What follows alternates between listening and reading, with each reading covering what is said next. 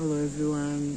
So today I wanted to share what I'm feeling today about a situation that for me it's been really heavy, it's been really tough, and I always try to make the most of it. I always try to remain positive, but sometimes it's really hard when situations like this happen. For those who doesn't know, I am living in the streets since 4th of July. And I didn't recur to my family because my family, my grandmother is doing black magic to me. She wants to see me in a wheelchair until I die, because I was the one that developed my gifts and my spiritual gifts, and start to see beyond the things that she didn't ever told anyone, that she was doing black magic, and she was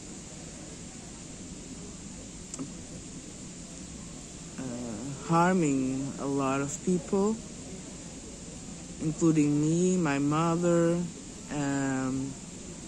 my grandfather, and she was also doing black magic spells to kill people.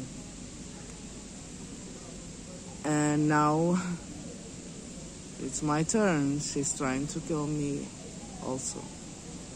And my mother is under my grandmother's spell, so I cannot go to her because she's under the spells of my grandmother, and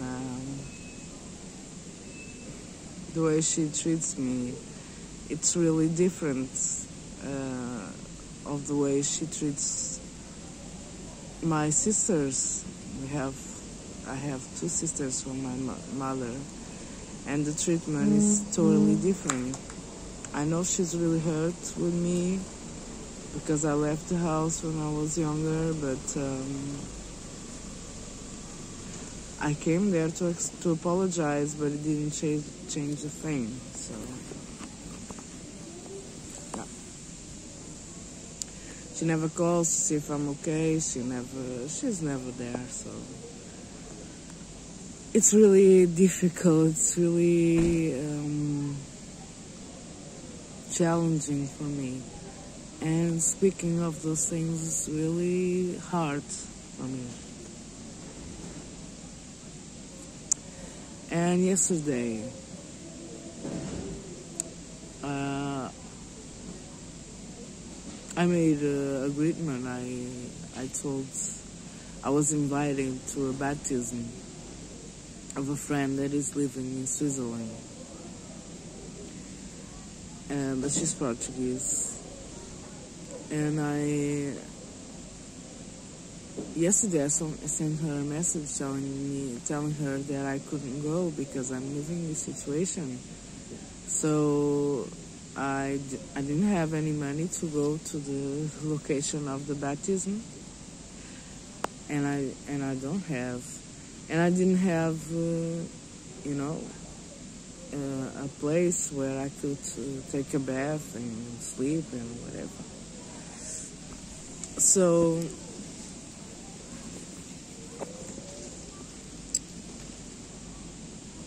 she was like making all these questions, how they happen, whatever. It was like, interrogatory. Sorry. They were, and I said, can you pick me up or whatever, and she went to other friend that I didn't recur to, because I know is also using black magic, and to help me find a place. And I said, what's the point? If you cannot help me, just say you can't. I can't help you right now. I have another priorities. I have, she has kids. I understand. But if you don't have something, something that you can do, or something that you can give, you just remain quiet, you just remain, because spreading the situation is not helpful. It's really not helpful. And since that, I'm feeling my head really heavy because of that girl that she was telling this story to. So today I had to send a message telling that the situation was solved, because I realized I was going to be obsessed by that energy, and I didn't want it to. I don't want to. I left the house with other 6 girls that were doing every single day black magic to me. I was feeling really heavy. I went back there yesterday to pick a letter, and the energy is so heavy that I came with my vibration really low. And as a sensitive medium, that is really, it's something really difficult for me to deal with. And people don't usually understand how it affects me. But they don't want to understand. They just, they see their own perspective. They don't care if the other people feel different or perceives different their reality. They don't care. And for me, it's really sad, because I always try to put myself in other people's shoes, and it's hard for me to people not be able to do the same. But that's okay. And I wanted to tell you that when I was in the other place, when I was able to help somebody, I had this girl, which was the granddaughter of my stepfather, and one day I just was walking on the streets, and I found her, and she was walking around, and I said, well, hello, how are you? What are you doing here? And she told me she was kicked out of the house. And I said, okay, I live with my grandmother, but I will try to find a way to convince her for you to stay there. And so I did it. And she stayed there, and I said, well, I can assure you one night, but the others I cannot assure you, because my grandmother, the house is not mine. So that's my grandmother's choices, And then she told me the story. Then she started to really open up herself. But with some when a person is in this vulnerable situation, starting to questioning, it's not helpful. It's not helpful. Actions are helpful, acting are helpful. You can question, okay, but respect the person. It's an humiliating situation already for you to start to,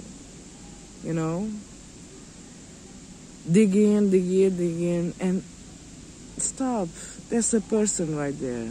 It's a person, you know, and if she or he trust yourself to tell you what he's been through or they are going through, okay. You know, if you want to genuinely help. If you have the means, because I'm not telling to help you somebody if you don't have the means to. If you can help, you say no. Okay. It's really complicated.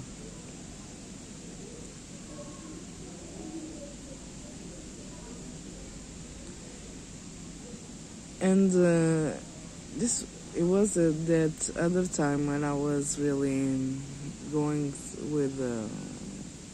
I had this friend that I met in a bedroom that I was renting. We had 2 rooms, so she lived next to mine, and then she had troubles with the ex-husband. And she had to leave the home, and she went to, guest house and hostels to sleep. And that woman helped me, but she was really evil woman, and she made my life a living hell after. But at that time, I was really vulnerable, and I was really trusting her. And one time, she just ran out of money to pay for a place, and so I had these neighbors. I found out that I had these neighbors that I used to hang out. Years before, and they were living in the same street as I was, and they started to help me. They give me food, and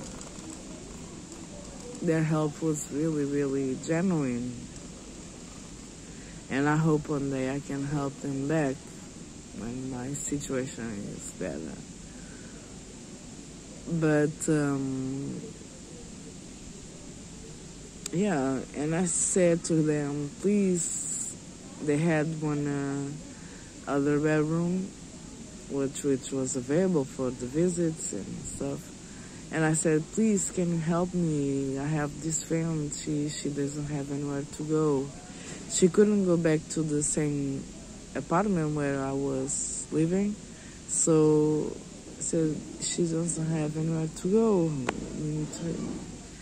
Can she sleep here? I will sleep here with her, so I can assure you are safe. You don't know her, but and I said, they said okay. So she slept there like 2 weeks, I think. And then when she got the means, she started to rent her own place.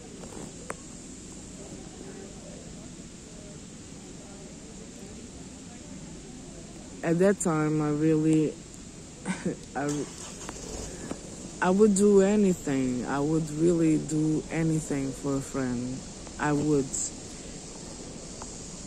Even if I had to sacrifice, my own image, my own dignity, I would, because friends for me are really precious. But with the spiritual awakening, and I start to see the people as they are, I realized the people I was surrounding with wasn't good for me. And they smiled on my face, but then tried to hurt me and tried to tear me down on my back. And that was really hurtful. That was really painful for me to deal with, you know. And now, this situation that I went through yesterday, where I realized that my presence wasn't that important in the baptism of her daughter because of my situation. And you know, she started to help me. I understand that she had a good intention, but starting to make those questions, all this, it's not going to be helpful. If you don't have actions, you can say, okay, if you are in this situation, where are you? I will find a solution and we'll pick you up. You know, we'll do our best. And talking, it's not going to be helpful. You only make the person comfortable. That's how I felt. So if you have someone in that situation, if you have somehow, if you can help the person somehow, help and ask the questions later. You know, it's extremely uncomfortable. Another thing, when I was going to live in the streets, the last day I was in house, in my apartment, I published a video telling that I was going to be without a place to stay. I received a message from an ex-friend that I don't talk with anymore. She continues to send me messages, but I don't even answer. And saying like, oh, I'm sorry that you're going through that situation. If I could, I would help you. Blah, blah, blah, blah, blah. Man, if you don't have anything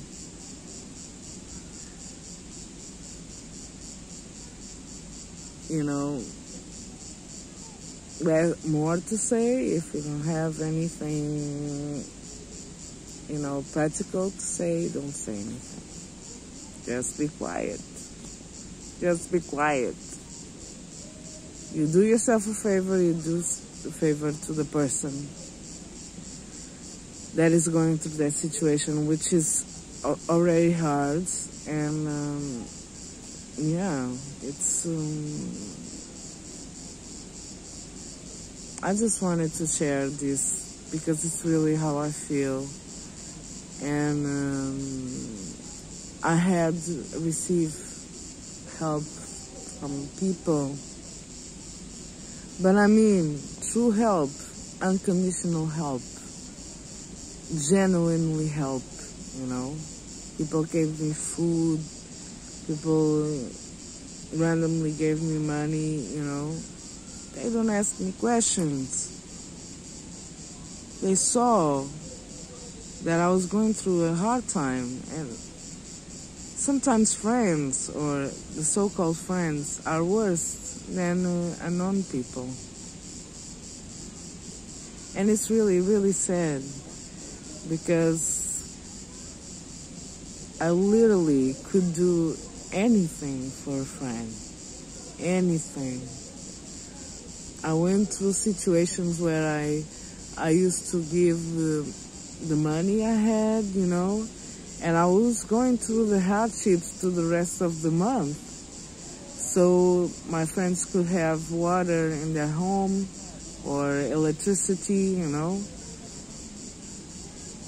And when I went through hardships, those friends just turned my back on me. So, but I know God always sees everything, and somehow will put the person or people that really can help me from an authenticity place of genuinely wanted to help. Thank you very much.